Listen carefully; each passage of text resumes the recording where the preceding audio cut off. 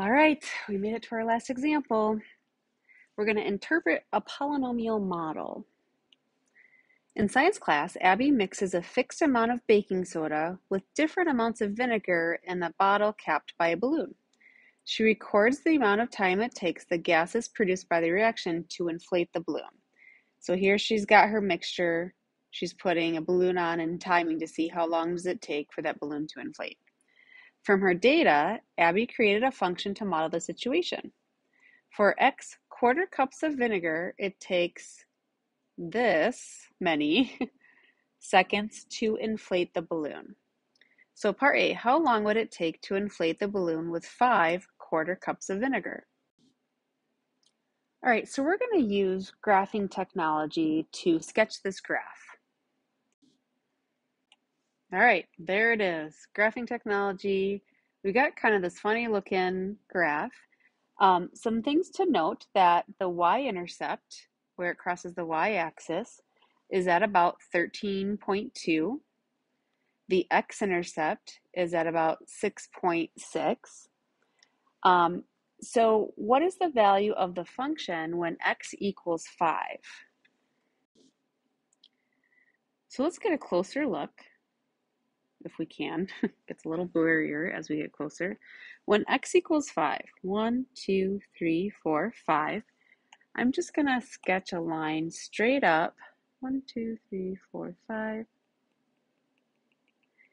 to the function, and where it hits the function, that's my estimate on the value when x equals 5.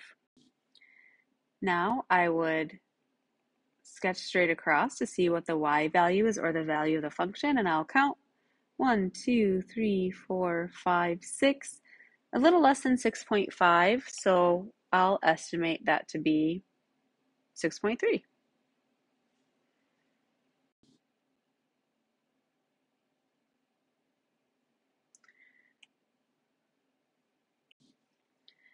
So when our x was equal to 5, the value of the function, t of x, which is our y's, was equal to about 6.3.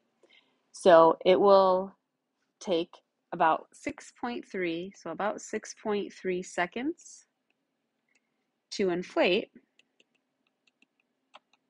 if Abby uses 5 of those quarter cups of vinegar.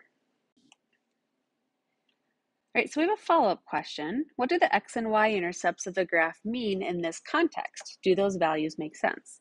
So we highlighted those before. Let's actually write them down now. The x-intercept is about equal to, I think I did some rounding, 6.6. So that ordered pair would be 6.6 comma 0.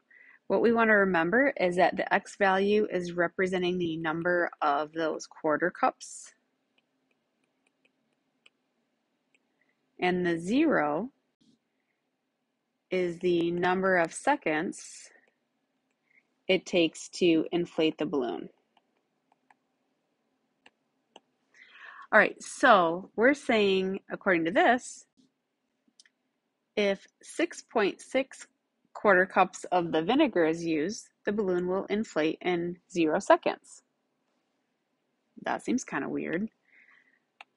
All right, how about our y-intercept? Now the y-intercept we said was, we rounded it to, it's about 13.2. So that ordered pair, the x is a 0, the y is a 13.2. So in this case, we're saying if we add in 0 quarter cups of vinegar, the balloon will inflate in 13.2 seconds. So neither of these really make sense in the context of this problem. Even though mathematically we can talk about what that means, in the context it doesn't really make a lot of sense. So therefore, what we would have to do, let's write in a sentence here. Therefore, we must limit the domain and range when considering this model. So limiting the domain and the range, what that means is, maybe our domain doesn't go from 0 all the way to 6.6. Maybe it has a smaller interval within that where those values would make sense in the context of this problem. Maybe the range doesn't go from 0 all the way up to 13.2. Maybe there's a smaller interval within that where this function would make sense in the context of this problem.